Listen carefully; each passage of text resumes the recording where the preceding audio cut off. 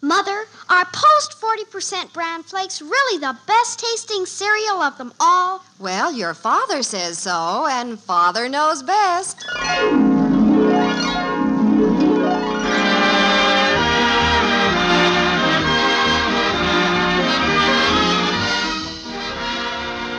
Yes, it's Father Knows Best, transcribed in Hollywood, starring Robert Young as Father. A half-hour visit with your neighbors, the Andersons. Brought to you by America's largest-selling bran flakes, Post 40% bran flakes. And by Instant Postum, the good-tasting drink that's entirely caffeine-free.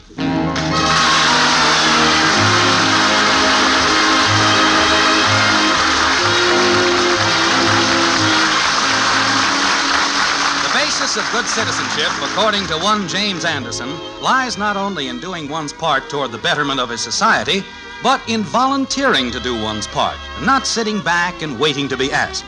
As a matter of fact, this was the subject of a lecture delivered to his children one evening last week in the White Frame House on Maple Street. But that was last week. This evening, Jim has forgotten the whole thing as he sits in the den, scanning the newspaper while his helpmate Margaret sits nearby with a darning basket full of socks, like this. Jim. I know I've asked you this before, dear, but I've never really gotten a satisfactory answer. What's that, dear? Please tell me, how do you manage to wear your socks out in the arches? Oh, Margaret, I don't do that. Well, just look at this sock.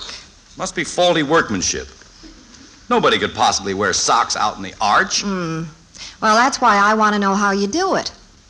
I must ask Mrs. Davis if Ed does that. Oh, now don't go spreading that all over the neighborhood. Mommy! You know, you ought to let someone check your feet sometime, like, say, the Smithsonian Institute. Mommy, where's Daddy?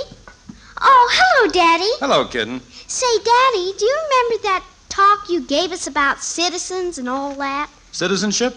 Yeah, that's it. I certainly do. I keep hoping that it sunk in a little bit. I remembered it.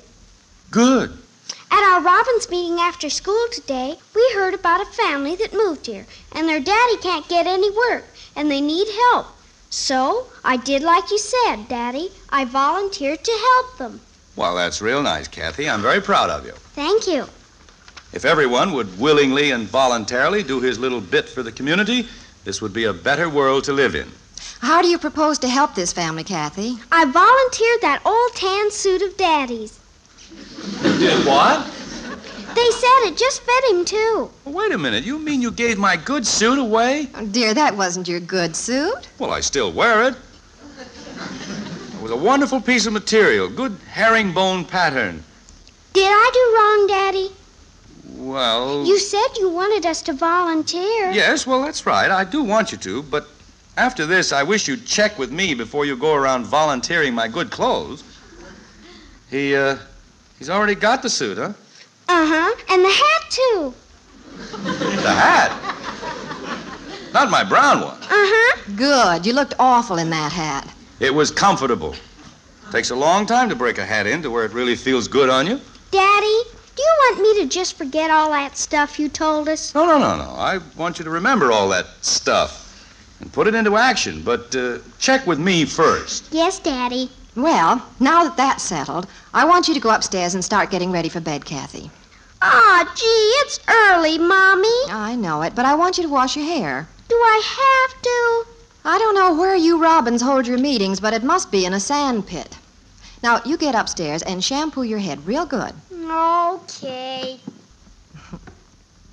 Well, it looks like your words of wisdom the other night made quite an impression after all. Yes, too good an impression. I always felt good in that suit. Oh, Jim, stop worrying about that suit. It was time you stopped wearing it. Everyone around town was beginning to think that was the only suit you had. Well, suits have a certain feel to them. Some of them give a man a sense of confidence. Never get another one that hung like that on me. I hope not. Dad! Seems like I've lost an old friend. Dad! In the den, bud. Oh, hi. Where was our wandering boy been tonight? Oh, junior high Y. Well, good. What's new with the high Y crowd? Oh, we're going to have a big affair and invite all the dads. The junior high Y hijinks. Pretty good name, huh? Great. There's something I want to check with you, Dad. Okay, go ahead and check. Well, it came up about having entertainment at this thing. You know, get up some acts and junk. Uh-huh. and they needed somebody to be the head of it, and nobody said anything. And then I remembered what you said the other night about volunteering and being a good citizen and all that, and... Well, I'm glad to hear that you remembered, Bud. Doing one's part voluntarily and cheerfully makes for a better society. Yeah. So you volunteered, huh? Well, yeah, in a way. I told them I wanted to check with you first. Oh, it's perfectly all right with me. You sure now? Oh, yes. In fact, I think it's a good idea. Well, swell. I'll call Joe Phillips and tell him it's all set. Joe's the head general chairman. I see. Okay to use the phone in here? Sure, go ahead. You won't bother us. Okay. I'm glad to see Bud take an active part in things. He needs to be a little more aggressive. Yes. He's inclined to sit back and let someone else be the leader. Hello, Joe. Bud. You home? So am I. I always like that intelligent conversation he and Joe had. Well, yeah, Joe. That's what I called you up about. I just talked to Dad, and he said he'd be happy to head up the entertainment. What? Oh, yeah, he was all for it, so it's all set, Joe. Now, wait a minute. Well, okay, Joe. See you tomorrow. Bye. Now, just a second, Bud. Let me get this straight. I thought you were volunteering for this job. Well, yeah. I volunteered you. Would you explain that just a little more fully? Well, you see, Dad, we're going to have the dads at this hijinks. Yes, I got that. And like last year, we decided to put them on different committees. And I volunteered you for the entertainment. Oh, me. Well, can't you unvolunteer me? Well, you said it was all right before I called Joe. And he's already put you down for it. Oh, that's just dandy. Doing one's part voluntarily and cheerfully makes for a better society. All right, Margaret. Well, what acts do you think you'll get up, Dad? I don't know. Well, you better get to work on it right away because they want to print up a program for it. Uh-huh. Look, Bud, don't you think it would be better if you boys did all the work yourselves? Oh, no, this is a tradition. What is? Working the dads in on this thing. Last year they said Ollie Ziegler's dad headed up the entertainment, and it was the best they ever had. They're still talking about it. They are, huh? Yeah, but I told them you'd do even better. Well, Bud, I appreciate your loyalty and all Well, that, but... I gotta get upstairs. Got some homework to do. Well, wait, Bud. Sure was keen of you to volunteer, Dad. Yeah, wasn't it? Good night. Judging from the results of that citizenship speech you made to the children, it must have been one of the best of your career. Well, it's still the right idea. It was just misinterpreted. Exactly what kind of entertainment are you going to put on? Going to work up a few acrobatic stunts? All right, don't rub it in. Mother! Where's she been, out with Ralph again? No, I think she's just been to the library. Where are you, Mother? In the den, Betty. Oh, Mother, it looks like I'm... Oh, I didn't know you were in here, Father.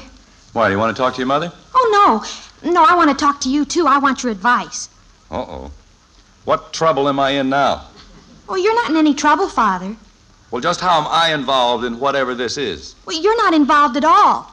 Well, that's the first good news I've had all day. Sit down. This I want to hear. Are you in any trouble, Betty?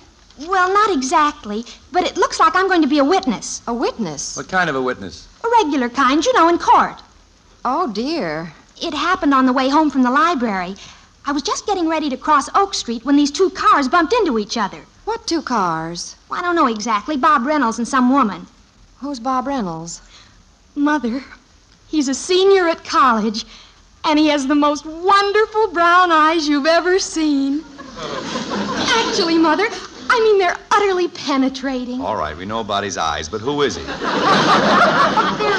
They're penetrating, but yet they're friendly at the same time. Oh, fine. You're going to make a wonderful witness. I hope so, for his sake. Betty, how are you involved in this? You weren't in the accident, were you? Oh, no, I just witnessed it. Was anyone hurt? No. It didn't do the cars any good, though. Well, you didn't have anything to do with it. No, but I'm signed up. He took my name. Reynolds did? Yes, Father. At first I was going to hurry away so I wouldn't get involved. But then I remembered what you said about being a good citizen and volunteering to help. I see. So when Bob jumped out of his car and he came over toward me, I just stood there and gave him my name and my address. You know.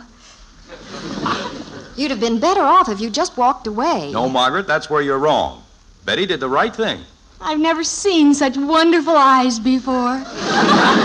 As an insurance man, I know how hard it is to get witnesses in these accident cases. Everyone is afraid of being dragged into court, and that's an entirely wrong attitude. Well, what I meant, dear, We should be was... willing and eager to volunteer any information that will aid justice being done. We agree, dear. Well, it's true. You did the right thing, Betty. I'm proud of you. Well, thanks, Father. But, Creepers, I don't know what I'll say when I get on the witness stand. Well, that's nothing to worry about. You just tell the truth. Well, yes, but... Anyway, chances are the case will never get to court. Most of these cases are settled by the insurance companies. Were there any other witnesses? No, I was the only one. Well, then, Mr. Brown Eyes has practically a cinch. One witness, if there's only one, carries a lot of weight. Well, I hope so. He was so nice. But in any event, just tell the truth. Well, the only trouble is, I'm not sure what is the truth. What do you mean? Well, when Bob took down my name, he asked me if I saw the woman go through a red light, and I said yes, and he put that down, too. Well, that's all right. But after I got thinking about it, I couldn't remember whether the light was red or green. I don't even remember seeing a traffic light. Oh, fine. All I remember is those deep brown eyes. Well, I wouldn't worry. Sounds like that woman hasn't a chance. It'll never go to court. Oh, that's probably the court now with the summons for me. No, it isn't. Hello? Oh, yes, Mrs. Paisley. Oh? When was that? I see. Well, you come in the morning and make a full report to Mr. Roberts. He's in charge of that. Oh? Well, we'll do what we can, Mrs. Paisley. And we'll see you in the morning. Yes. Goodbye. Oh, me. Who's Mrs. Paisley? She happens to be a very big insurance client of mine. And she also happens to be the woman who was involved in that accident with Brown Eyes. Oh, really? Your client? And according to her, it was Brown Eyes who ran the signal, not her. Did she say that? Yes. And she said there was a girl who saw the accident, and if we can locate that girl, she'll prove it was Reynolds' fault. Oh, no. And I thought this was one good deed that I wouldn't be involved in. Me and my big, fat lectures.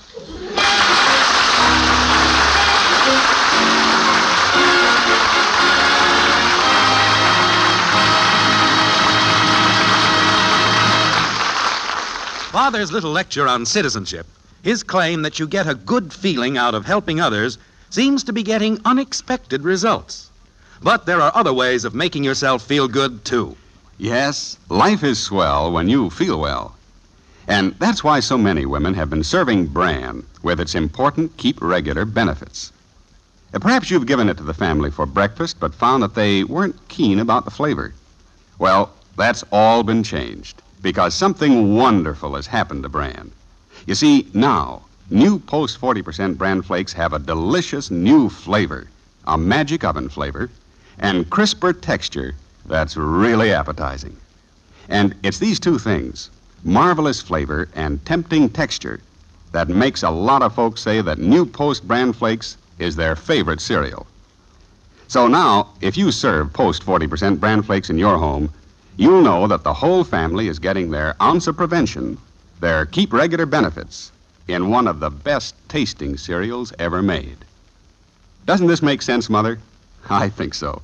And I hope that it persuades you to start serving Post 40% bran flakes regularly. For goodness sake, eat Post bran flakes. So good and so good for you. Mother, when you shop this weekend, be sure to buy new Post 40% bran flakes, America's largest selling bran flakes. They're good and so good for you.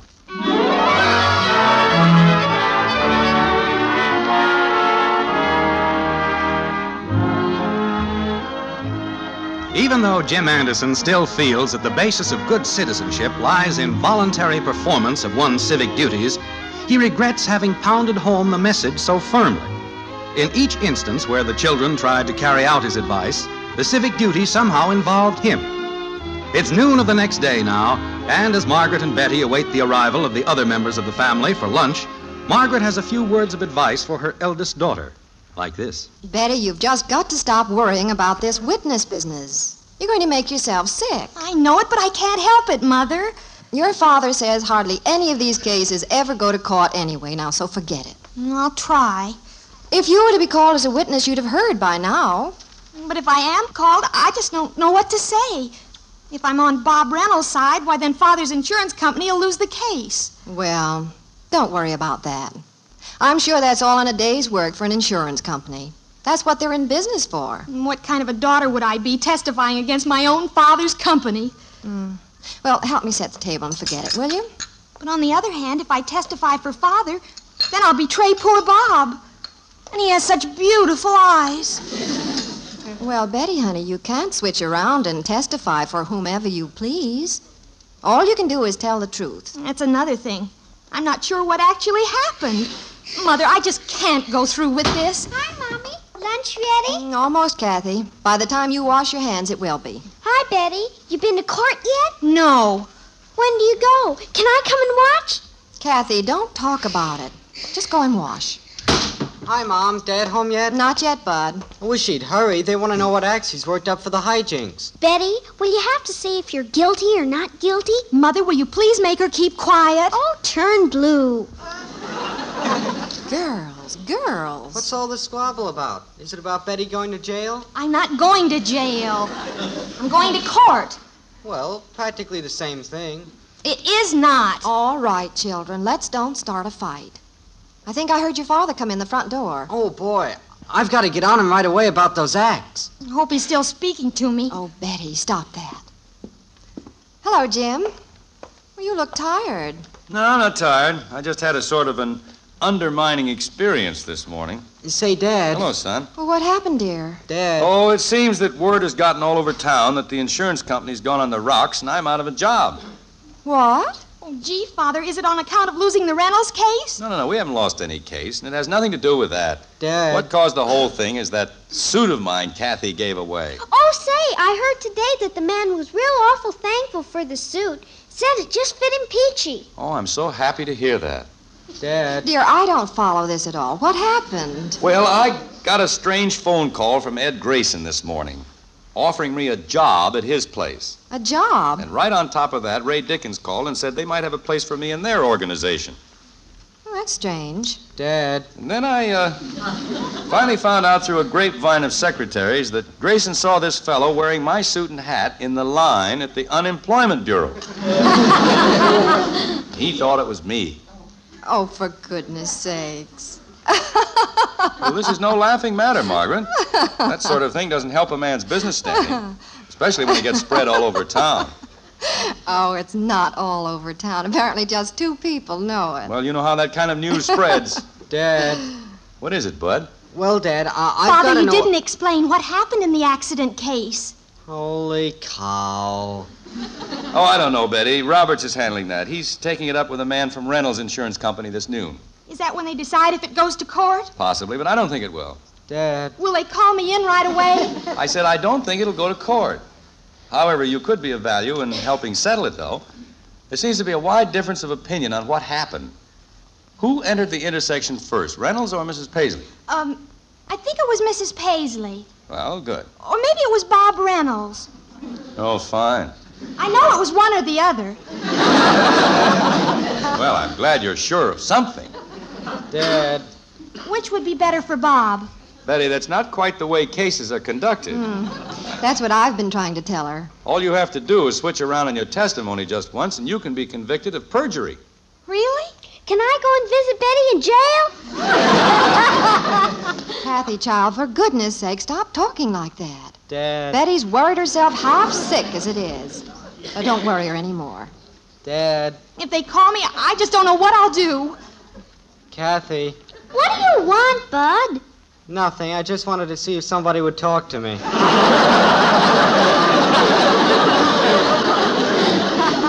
I'm sorry, Bud. What do you want? Well, it's about the hijinks entertainment, Dad. Oh, that. They want to print out programs, and they have to know what acts you've got lined up right away. They do, huh? Yeah, you haven't got a whole lot of time left. How much time have I got? 11 minutes. What? Well, the deadline is at 12:30. They're going to call here and get the list from you. Oh, me. Well, what funny acts have you thought up so far, Dad? So far? Yeah. Well, Bud, to be honest, I haven't had a minute's time to even think about it. You haven't? Dad, the deadline is 12:30. Yes, I know that. Maybe we could, well, how about that quartet at my lodge? They have a couple of comedy numbers and... They had them last year. Oh. Well, the Masterson family all play harmonicas. They have a little band. And Had them last year. Oh. Well, how about... Had them last year. Wait till I tell you who I was going to suggest. Well, who is it? Well, I hadn't really thought up anybody yet. I'm sure they had them last year anyway. I don't know whether you two impresarios know it or not, but while this weighty discussion is going on, your food's on the table and everything's getting cold. I'm eating. Well, good for you, Kathy. She's the only normal one around here. Did you hear that, Bud? I'm normal. So what? Betty, please sit down and try to eat a little something. It might make you feel better. Oh, I just don't feel like it, Mother. I don't know what I'll do when they call me. They're not going to. Tell them you're sick in bed. Fat lot of good that'd do. I seen pictures in the paper where they haul witnesses into court on stretchers. Dad, you better get to thinking. Deadline's getting close. I'm thinking. How about... Oh, gosh, that's them. What are you going to tell them, Dad? Oh, that's for me. I know it is. Father, what am I going to tell them?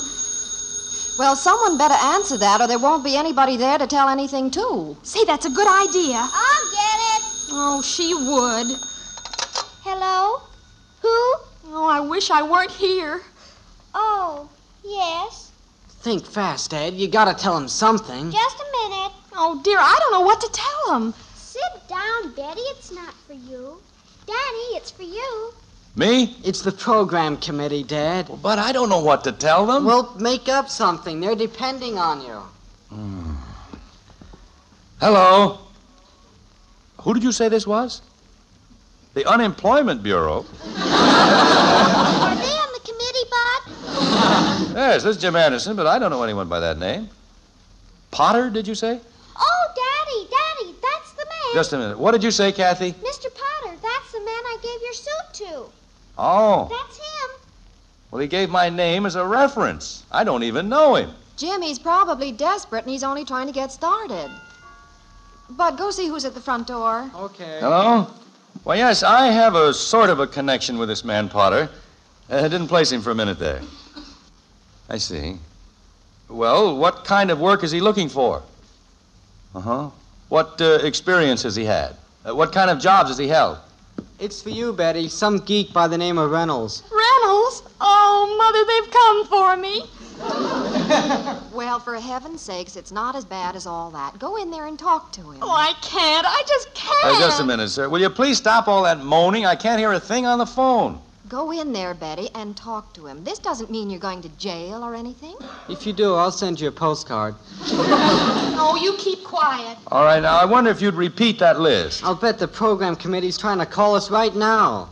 Wait a minute. What was that last one? Are you sure about that? Well, does he still have all the equipment or whatever he used? Ask if he still likes his suit. Well, that's wonderful. Would you give me his phone number?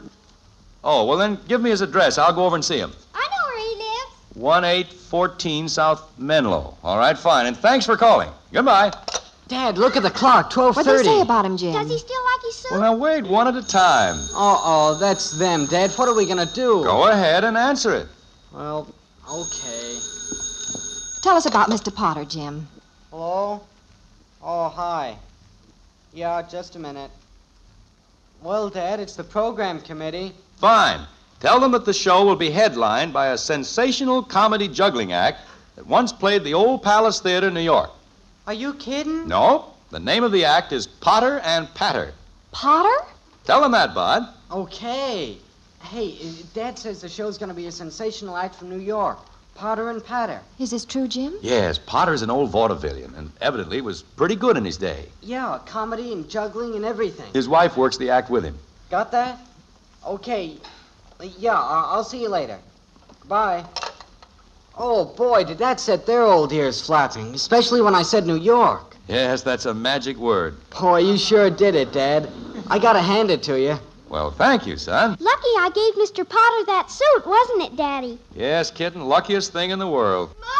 Mother! Oh, dear, poor Betty. I hope this thing doesn't upset her too much. Mother, guess what? I'm going with Bob Reynolds. To court? No. To jail? No, to the Terra Supper Club. Not a place for a trial. Oh, there's no trial. He said that was all settled by the insurance companies. And, Father, you know those wonderful brown eyes of his? And by now, who doesn't? They're not brown at all. They're blue. Oh, me. Couldn't even get that right.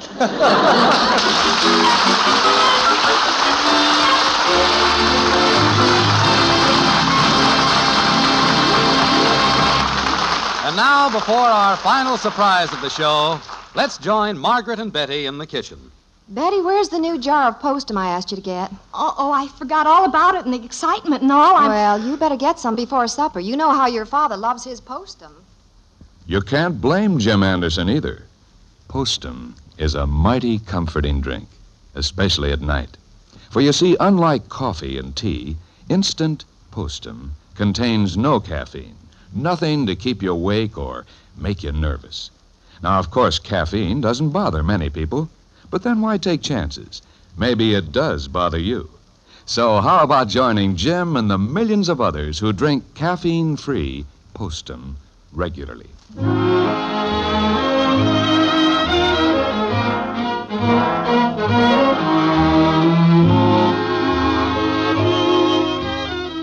Well, Jim's sage words regarding true citizenship finally paid off, as Jim now steadfastly maintains he always knew they would. The junior high Y hijinks with its entertainment chairman, James Anderson, is now a matter of record. As a matter of fact, one of the best reports on it was delivered by Jim himself to his wife as he prepared for bed after the hijinks that night. It went something like this. And you should have heard the applause, Margaret. They wouldn't let the Potters get off the stage. Oh, I'm so happy it turned out that way. And after the thing was over, they voted this the best show they ever had. Even better than last year. I'll bet Bud was proud of you. Yeah, his eyes really sparkled. That was worth the whole thing. Even worth volunteering for? Definitely. But, Margaret, the greatest thrill of all was seeing the look in the eyes of the Potters while they were performing. It seemed as though they were suddenly living again. I wish I could have seen it. I wish so, too. And, you know that suit I was moaning about losing? Yes.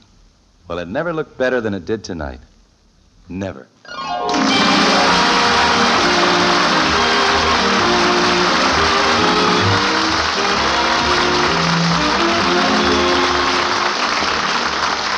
Join us again next week when we'll be back with Father Knows Best, starring Robert Young as Jim Anderson. Until then, good night and good luck from the makers of Post 40% Bran Flakes, America's largest selling bran flakes, and Instant Postum, the drink that's entirely caffeine-free. In our cast were Ted Donaldson as Bud, Dorothy Lovett, Mary Lee Robb, and Helen Strome.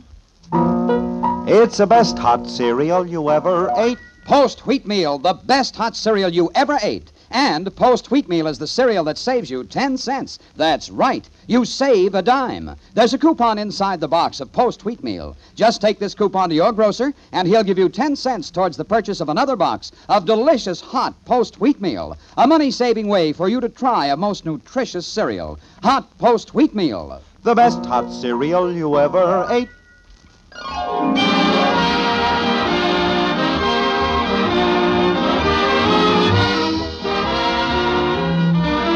Father Knows Best was transcribed in Hollywood and written by Paul West and Roswell Rogers. This is Bill Foreman speaking.